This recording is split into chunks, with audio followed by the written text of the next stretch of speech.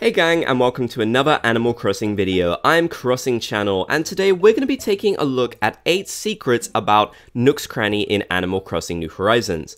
This building is an integral part of the Animal Crossing New Horizons experience. You may find yourself selling items here a lot, or buying items, or just checking the place out to see what they've got, but there's no doubt that everyone has been here at some point, and this building actually has a lot of fun little Easter eggs, secrets, and hidden details that I think you guys would like to know about.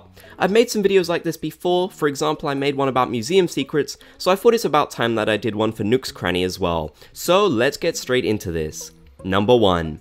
When you start up the game, you'll be given a nice little tent and some items to help you settle into the island, such as a camping cot, a radio, and a lantern too. These items are really cool, but as you progress in the game, you may find yourself not needing them anymore, which means you may decide to sell them to Timmy or Tommy at Nook's Cranny. If you do, you'll actually get a special piece of dialogue where Timmy or Tommy will say, "Wait, are they selling?" in shock that you would sell some of the items they actually gave you themselves. I guess it's just the nostalgia in them of them not wanting you to get rid of these items, but it is true that as you progress throughout the game, you probably won't need them anymore and you wouldn't really want to use them in a fully decorated house. I just thought this was really funny and honestly kind of cute at the same time, and it's cool that Nintendo even thought to include something like this when they could have easily gotten away with not doing it at all, so I do really like this hidden detail. Number 2.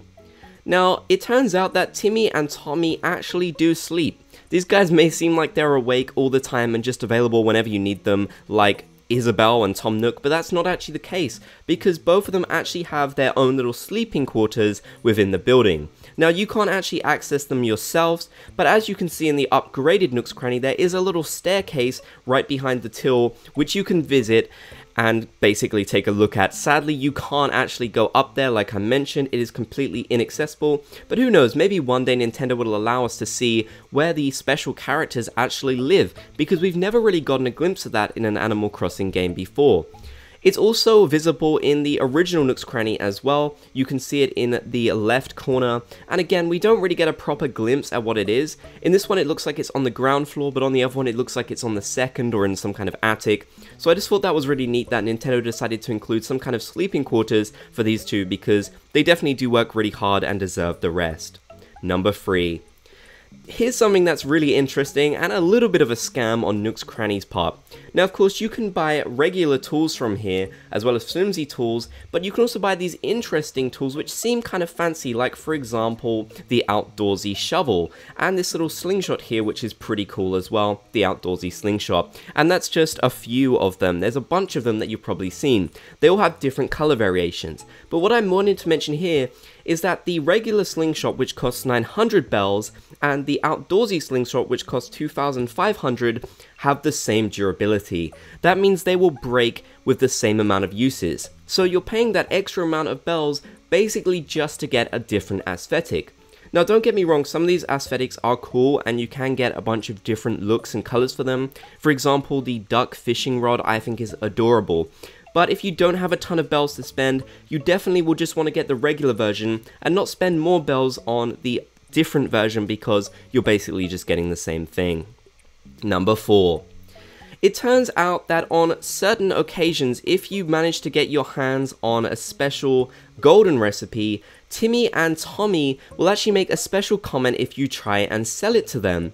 So, for example, I'm trying to sell the recipe for a golden net here, but Timmy and Tommy are warning me that I probably shouldn't do this because it's such a special and valuable recipe that I might not be able to get again.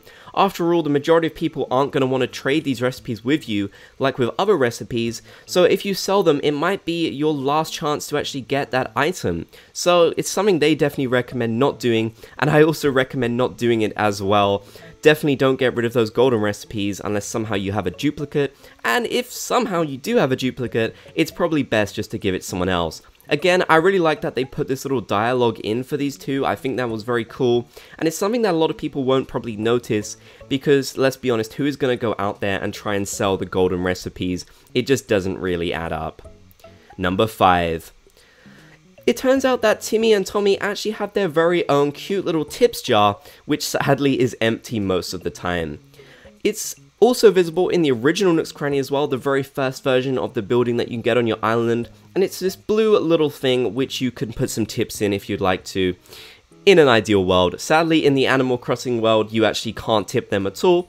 It's physically not possible to give them anything, so this really is just a little decoration, but I thought it was very cute, and it's something that I reckon most people don't even notice the majority of the time, because it's just so small, and it just kind of blends into the background of the little place. But there is so much detail in this little building, like with most of the buildings in this game, so I always love pointing out the really tiny things that I feel like a lot of other people just wouldn't notice. Number 6.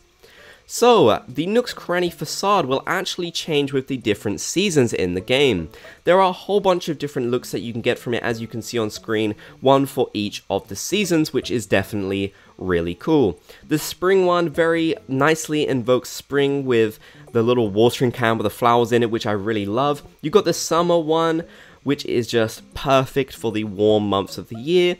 You have the one for autumn and kind of the Halloween-y type time with the nice leaves and the pumpkins, which is really great.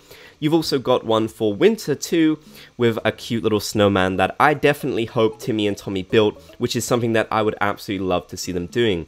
I just think it's great that this building gets updated for different times of the year, and I believe some of these things actually change depending on what event is going on in the game, which is another little detail about Nook's Cranny I'm going to talk about soon. It's just so cute to me that the building changes and kind of updates as your island does as well.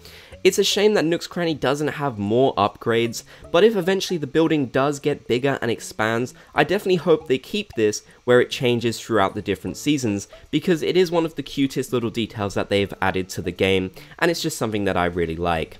Number 7. So, Timmy and Tommy will actually kick you out of Nook's Cranny, something that I think quite a few people know about, but I just wanted to mention here because it is such a fun little Easter egg. If you stay past the closing time of the building, they will actually kick you out, which is really funny to me, and you just won't be able to get back in. The Able sisters actually won't do this to you, so it's just Timmy and Tommy who don't want you exploring their building past their bedtime. Number 8. Timmy and Tommy will actually wear cute little outfits for some of the different events that are happening in the game. For example, these cute little hats that they wear during Halloween. They'll also wear Santa hats and stuff for Festival as well, which is honestly just adorable.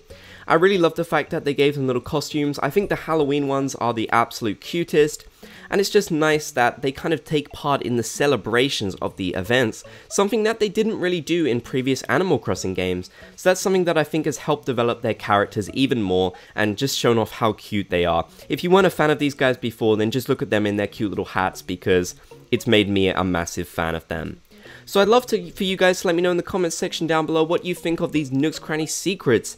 How many of these did you actually know yourself? Let me know in the comments section down below, and also leave a comment to let me know any other Nook's Cranny secrets, hidden details, or Easter eggs that you might know. If you made it to the end, also be sure to comment Bob's Gang down below. You can subscribe and turn on channel notifications to get notified about more Animal Crossing videos, and you can also leave a like if you enjoyed this one. If you want to help support my channel, click the join button down below the video to become a member of the Bob's Gang.